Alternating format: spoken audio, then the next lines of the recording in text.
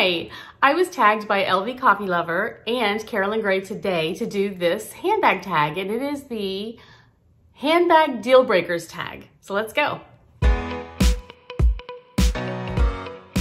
Okay, so basically the idea behind this tag is to list or state the items or things about a handbag that is just a complete deal breaker, you're never gonna love it, etc.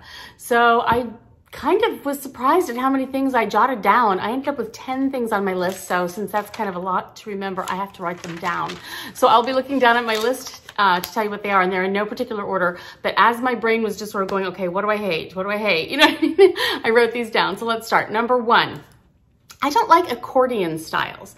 Now, you know how the pochette métis has those, you know, the divisions, but it's squared off. You know, there's like an actual section. But the bags are like a flat accordion, and from the side, it just sort of looks like a file cabinet. I don't even know.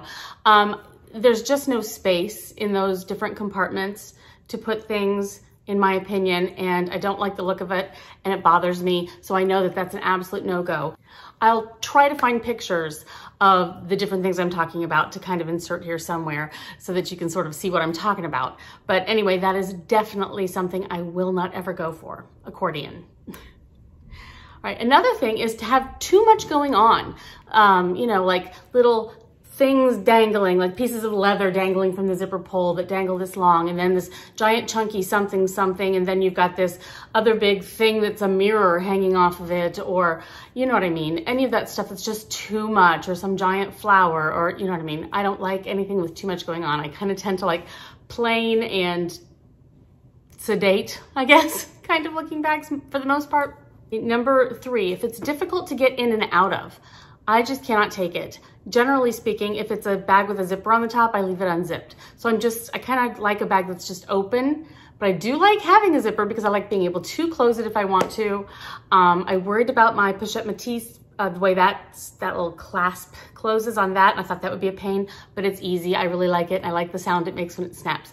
But any bag that's difficult to get in and out of, you have to, okay, here's one thing for sure about a bag that I think is difficult to get in and out of. It has that like piece of, it's like an open bag that has this piece of leather that kind of goes like over it and like it attaches to the other side. To me, once you undo it to try to get in your bag, that piece is always just like sticking there, and it's always in the way, and it's fussy, and I hate that. It just drives me bananas. So if I see a bag that has that little piece, again, I'll try to find a photo to show you what I mean. I don't like it. I don't like it. Also, on the difficult to get in and out of, one bag comes to mind was my Artsy. I thought that was the most beautiful bag in the world, but the way it came really close up to the armpit, you'd have to take it off your shoulder and like have it dangling here, and then you go in there, and there were lots of different compartments, but it was, I don't know, the shape, I couldn't get to anything unless I took it completely off my shoulder, set it down in front of me, if there was something to set it on, or balance it on my knee, you know, and try to dig. I could not get to things I needed quickly, and that bothered me. So that's another part of the difficult to get in and out of. Number four, a sticky zipper. No, absolutely, that's the end of it. No, the zipper has to be as smooth as silk, and no issues, no fighting with it, or, you know, where it gets stuck halfway. No.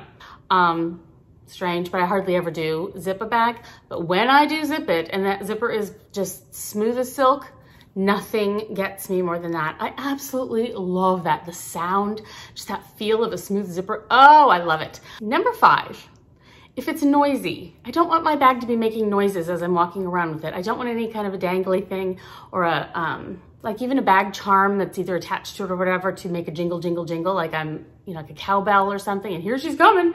I don't want that at all.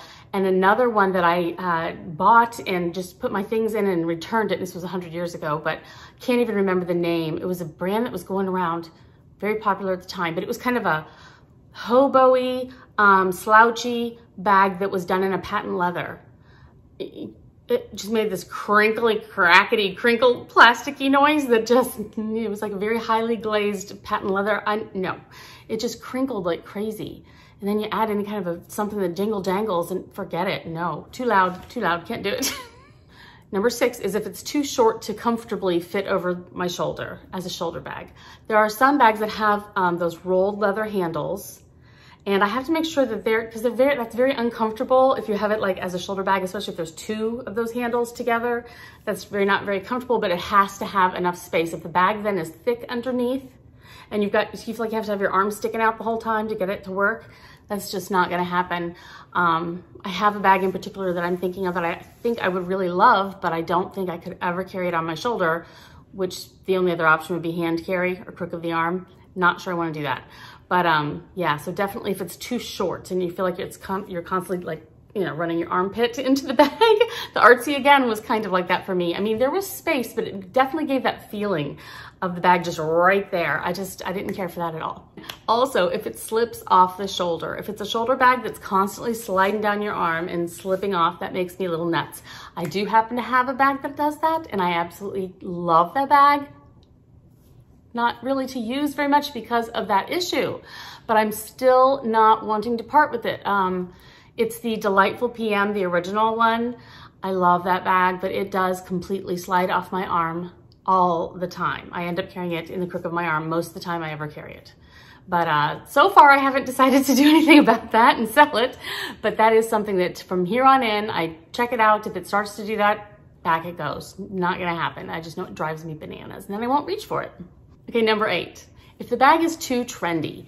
I tend to be quite the classics type of a girl, and I do think long and hard before I grab a bag. It's gotta be something that I've had my eye on for a while or something to that effect, and that I know I will still want to use or wear long into the future, especially if it's something like an Hermes or Chanel or any of the higher end leather LVs, that type of thing. I want to make sure I will be wearing this sucker and wanting to wear it when I'm, you know, in my later years. So I really stick to the classics and so forth when it comes to that.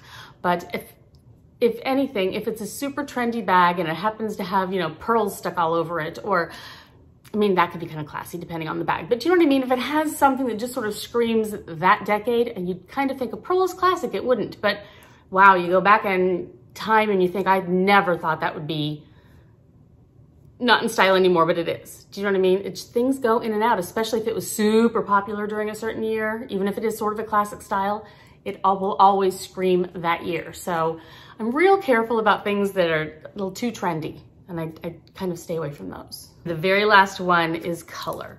If you've seen any of my other handbag videos, you know that I stick with black and like taupe colors, and sometimes like an oxblood or maroon type of a color, and pretty much not a lot else.